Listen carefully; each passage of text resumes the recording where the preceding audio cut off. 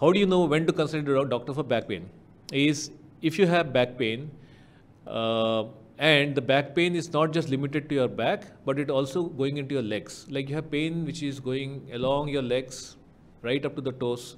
You have numbness in the legs. You have burning pain in the legs. We call it paresthesias in the legs.